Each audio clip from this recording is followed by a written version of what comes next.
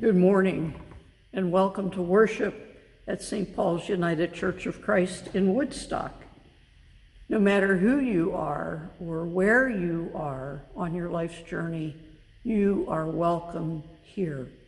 While we aren't yet worshiping in our sanctuary together, when we worship our Lord, when we gather in Jesus' name, virtually or in person, we are promised that Jesus is in our midst.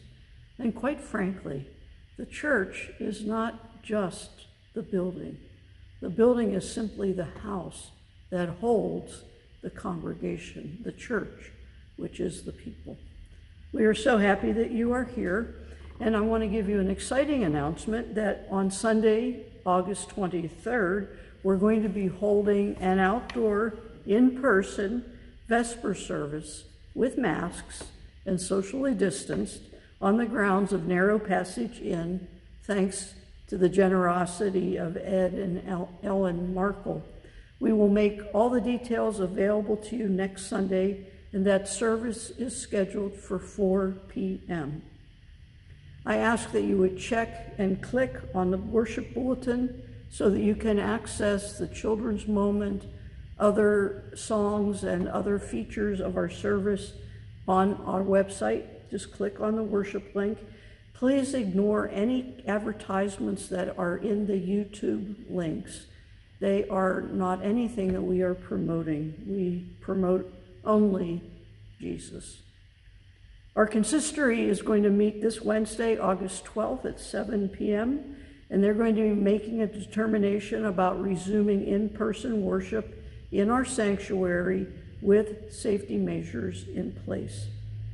And I do want to remind you that your donations to the church are always welcome. We continue to operate and provide ministry in many different ways, even though we aren't worshiping and having Sunday school classes and meetings in the building. And so we really value your donations. They can be made through Realm or PayPal, which are on our website. Realm is a vehicle which has very little overhead whatsoever for the church. It's very easy to use. PayPal does have a little bit more of an overhead for the church, and we appreciate those donations. You can also send them the old-fashioned way with a check in an envelope to the church office. And I also want to remind you and thank you, not just for gifts of money. Those are incredibly important and valuable, not only for our church, but for all nonprofits in this time that are trying to care for people who are losing jobs or who have lost jobs. But in so many other ways, the things that you do, however small they may seem, whether it is talking to a neighbor on their porch or waving at someone across the fence, or whether it is dropping off a basket of homemade food for someone who you know has a sick family member and leaving it at the door, or working in the food bank, or any of those things, all of the kindnesses, letters and calls, all of those things are so amazingly important. They are the work of the church. And I thank you, and I know that God blesses those gifts and makes them so much more than we might imagine. Well, I ask now that you would join with me for our opening prayer. God of presence, as you walked on the water to meet the disciples, meet us in the storms in our lives. God of renewal, as you lifted Peter from the water, lift us from despair to hope, from distraction to focus, from death to life. God of the journey, direct us in your way. Work out your purpose in and through our lives. This we pray in the name of Christ, who lives and reigns with you in the unity of the Holy Spirit, one God, now and forever. Amen.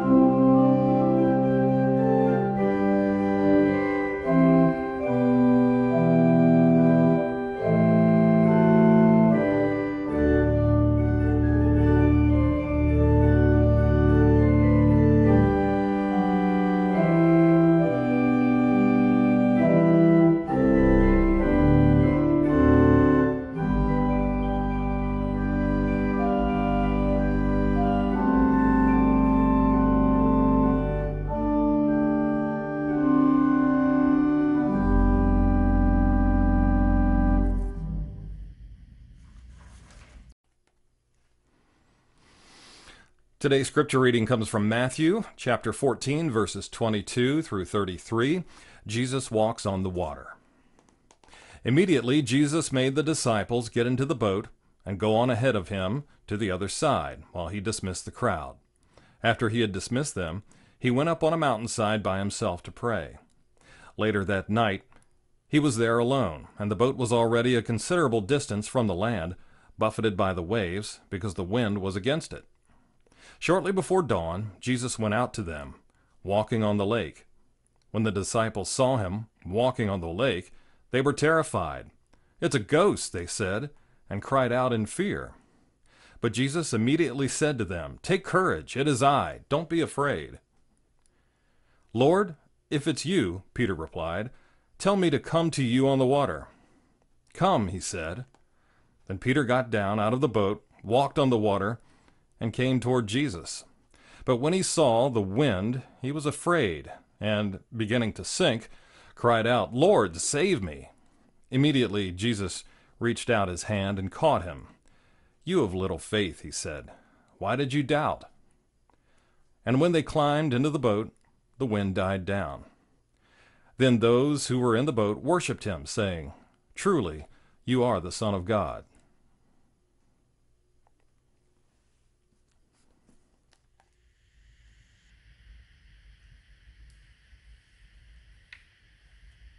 Before the sermon, I wanted to give a couple words of thanks and offer for an opportunity to serve. First of all, we want to thank Emily Kuhn for our anthem today. I want to thank Mary Catlett for the awesome worship music that she selects each week.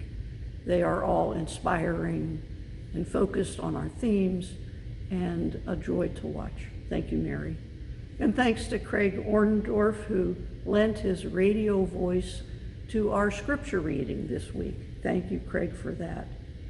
The opportunity for service, we do have word that the Bread of Life food pantry here in Woodstock at the United Methodist Church is in need of 2 men to carry groceries from the pantry to people's cars a week from Thursday. If you want information about that, you can contact Becky Litton, who is our video producer and our secretary and our person who does everything else that you can't even imagine, for more information. Well, it must have been a difficult and exhausting time for Jesus. He'd been rejected by his friends and neighbors in his hometown of Nazareth. And then he got the horrible news of Herod's arbitrary and gruesome beheading of his friend and cousin, John the Baptizer, the one who baptized Jesus into ministry. Full of grief and likely full of fear about his own fate, Jesus withdrew from that place in a boat to a deserted place.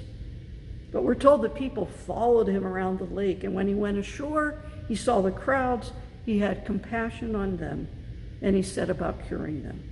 And when evening came, his disciples came to him and told him to send the crowds away so they could get something to eat.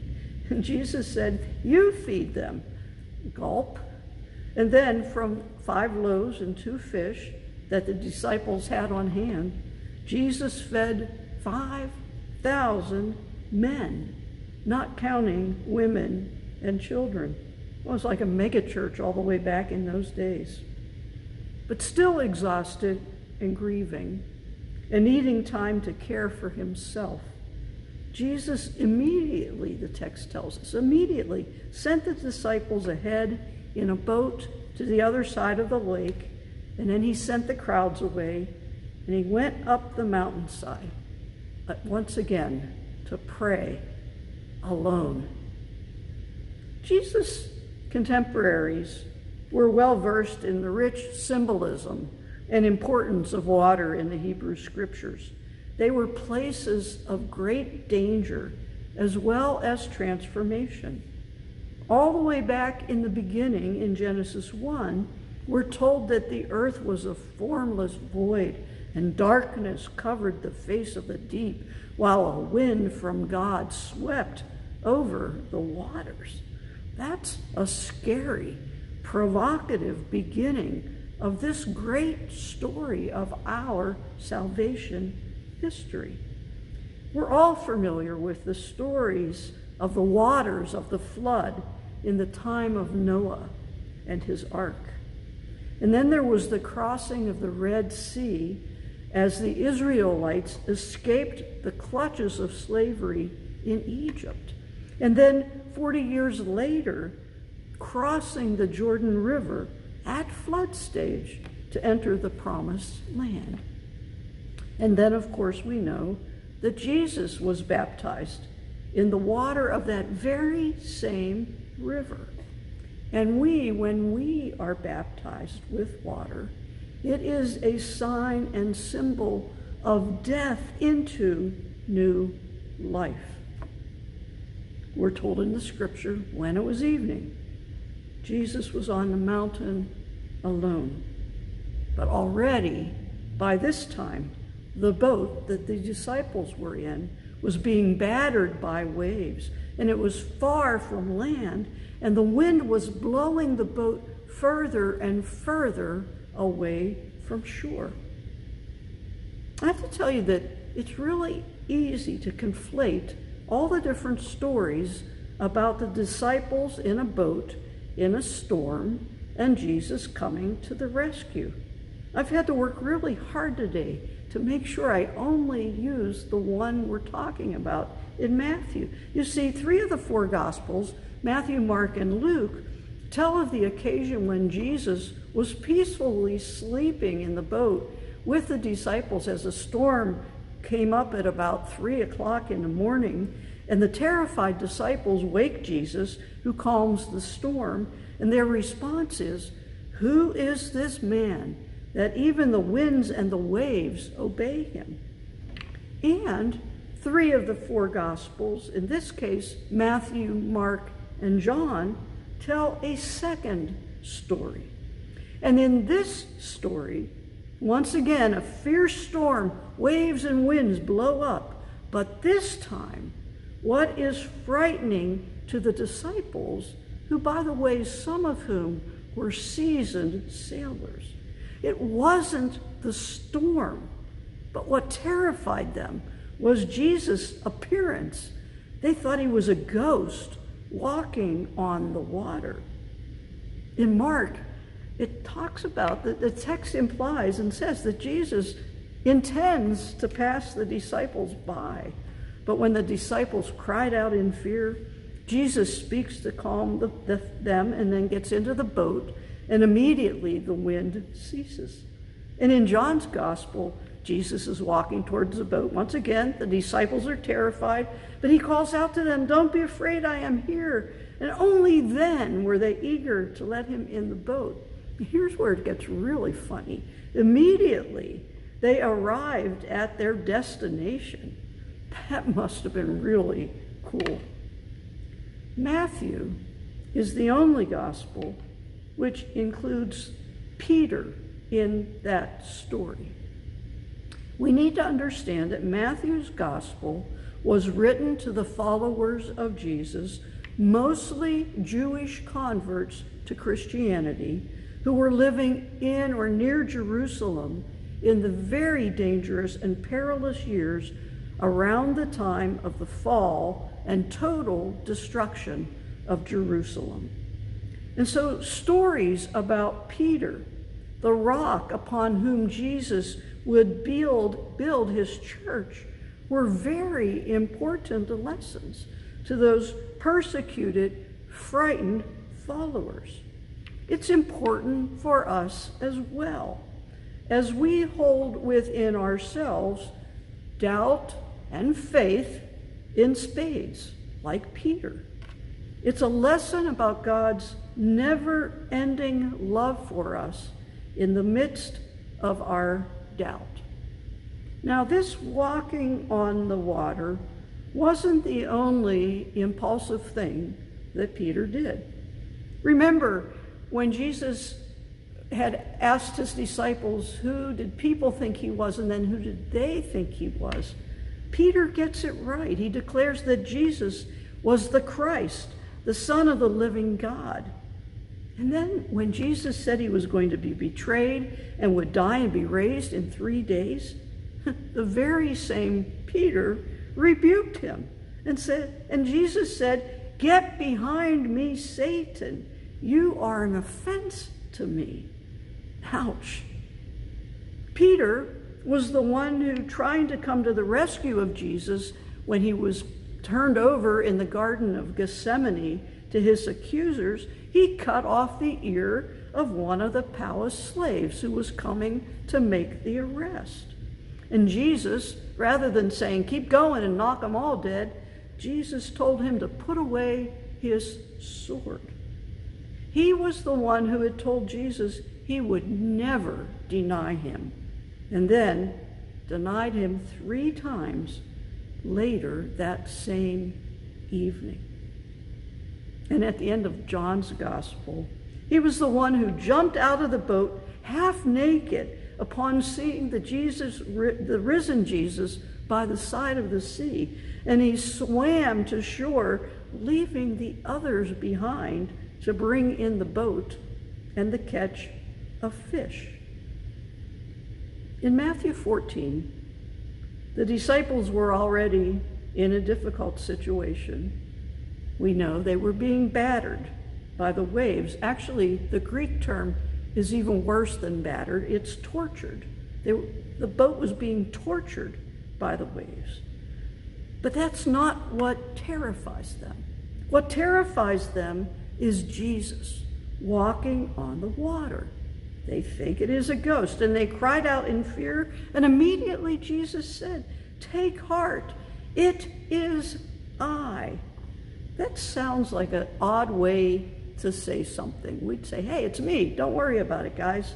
But this is actually the use of the holy, unspeakable name that God uttered about God's self to Moses. "I am." And then he says these amazing words, a phrase, by the way, which occurs around 80 times in the Bible. "Do not be afraid." Those are words to hold on to.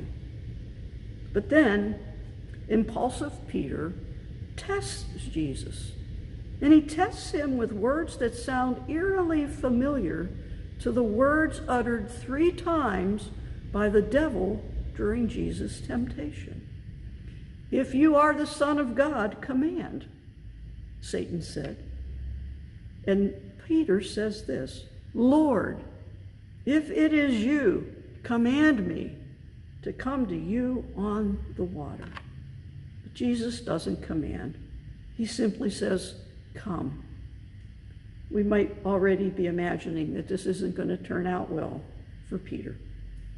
For Peter gets out of the boat and he starts walking on the water towards Jesus. But then he noticed the strong wind, and he became frightened, and he began to sink. "Lord, save me," he cried. And immediately, Jesus reached out his hand and caught him. And he said, "Oh, you of little faith, why did you doubt?" Why did you doubt that the I am would not let you sink? I have to tell you that up until a few years ago, I heard these words of Jesus spoken to Peter as harsh and condemning. But if we look in the scripture, Jesus uses the same phrase or similar phrases several times. Back in the Sermon on the Mount, when he talked about God feeding or clothing the grass of the fields, how much more will God clothe you? Jesus uses these same words, "O you of little faith." He used them in Matthew 8 when he stilled the storm. And in Mark 9, a father came to Jesus begging that his son might be healed. And Jesus said, "All things can be done for the one who believes." And then that man said, "I believe, Help my unbelief. The son, by the way, was healed. These are words of love, not of rebuke. They are encouragement that any amount of faith is faith. And we don't have to work up to enough. Jesus, if we go back to that scene, holding a very wet and sputtering and soaking wet and probably pretty embarrassed Peter, takes one last step on the water into the boat. And immediately, the Bible tells us, immediately, the wind ceased.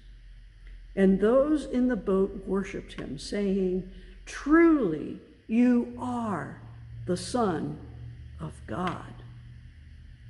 There's a book written by John Ortberg. It was written in 2001. It's a book about taking leaps of faith, and it actually won a Christianity Today's 2002 Book Award in Christian Living. The book is called "If You Want to Walk on Water, You Need to Get Out of the Boat." It's really a catching title, and numerous times I've thought about purchasing it, but then just, my dad was Scottish, and I'm tight sometimes, and so I haven't yet. So I've never read it, but I like the title. And I have to say that as many times as I've read this passage in Matthew, it's always seemed to me to be the story of Peter's faith. After all, he was the only one brave enough to get out of the boat, and his only failure was paying more attention to the wind than to Jesus. It might be a great book, that book that Ortberg wrote, but I've become convinced that this passage is about Jesus and about the church. As early as the first century in the Common Era, Christians referred to the church as a boat. In 2011, I visited a kibbutz in Israel on the shore of the Sea of Galilee, where there's a museum that contains a boat that is affectionately referred to as the Jesus boat. The story behind the boat is that in 1986, two fishermen who lived on the Sea of Galilee, who were part of a long family tradition of fishing on the Sea of Galilee, were walking along the coast, and there was a large drought, and so some of the beach was more exposed than usual. And they stumbled on the remains of an ancient fishing boat. It was 27 feet long, 7.5 feet wide, and had a height of about 4 1/3 feet high. That's been carbon dated to 40 before the Common Era, or another plus or minus 80 years, or in other words, it fits in within the time frame of Jesus' life. And seeing that boat, what remains of it that's been preserved, and how small and fragile it seemed, has made all the stories of Jesus and boats in the Bible so much more alive for me. The Jesus boat in the museum then, and the church now, isn't a cruise ship. It's more a small, intimate, working vessel for those who have been called to be there. In our story from Matthew today, the disciples didn't decide to get in the boat after the feeding of the multitude. Jesus called them to get into the boat. The central portion of medieval churches in Europe, the part where the people gather, much like our sanctuary, was called the nave, which comes from the Latin word navis, or boat. And like a boat, it is the place to hold a community of people gathered together for the same purpose. Its purpose isn't a launching pad for people to walk on water, but to support and encourage one another to love the Lord their God with all their heart, soul, mind, and strength, and to love their neighbor as they love themselves. They were committed to one simple gospel message, to simple acts of working together to provide for the needs before them, and in simple vessels with small crews carried the good news to all the world. That is a wonderful metaphor for the church. The waters that we are sailing in today are uncharted. Boy, they are rough. 160,000 of our country people have died from the coronavirus, and we find ourselves still far from the shore. We might fear that, as the ancient maps used to write in the margins where the horizon was, "Dar be dragons," we might be tempted to jump ship. That happens far too often in the church when the going gets tough. This church is no exception to that.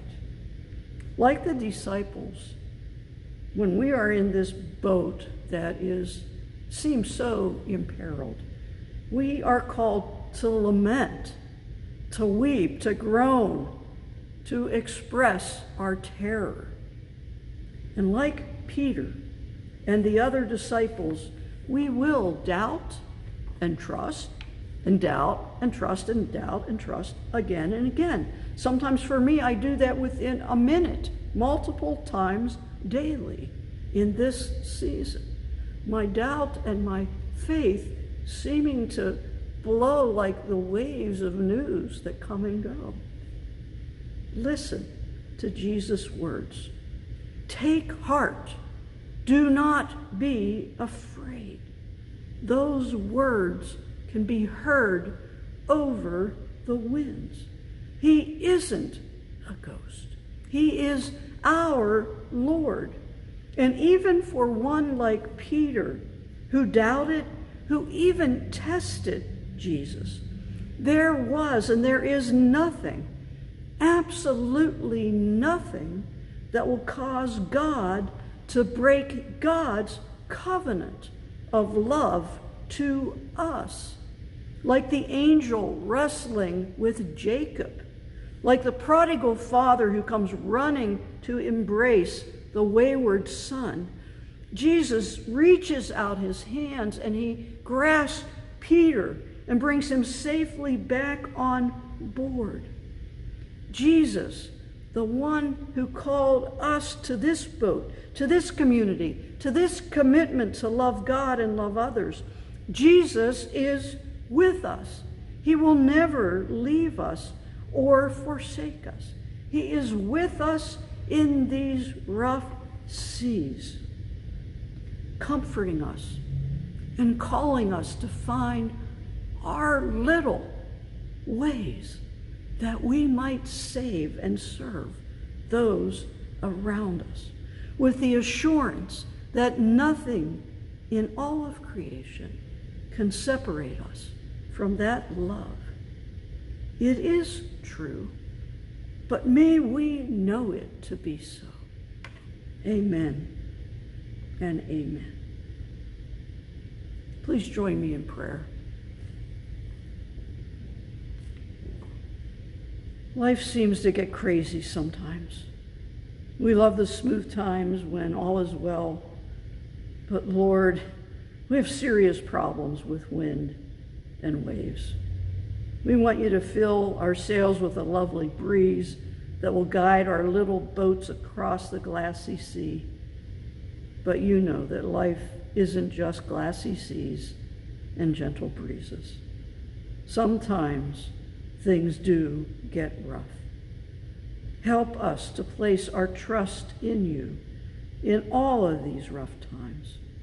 You call us to reach out, to take our focus off of our own panic, and to place our trust in your love. And then you invite us to reach out to others with the same kind of love and compassion that you have given to us. Today we have come to you with our burdens and our cares. Our seas are not calm, but you offer us a lifeline. Be with us. Guide our lives. Give us courage and hope. Strengthen us to truly be your disciples. And in this few moments of silence, we ask that you lift all of those concerns and burdens in prayer to our Lord.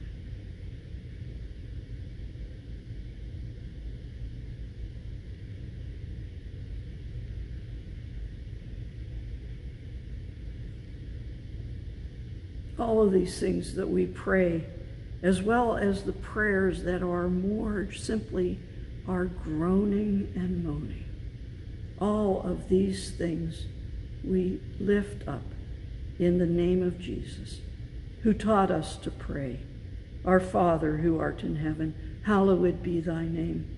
Thy kingdom come, thy will be done, on earth as it is in heaven. Give us this day our daily bread, and forgive us our debts as we forgive our debtors. And lead us not into temptation, but deliver us from evil. For thine is the kingdom and the power and the glory forever. Amen. Friends, neither wind nor waves can swamp you. Place your trust in God's mercy and love, confident of God's presence and love for you and for all of creation. And may the love of God, the grace of the Lord Jesus Christ, and the power and the presence of the Holy Spirit be with you now and forever. Amen.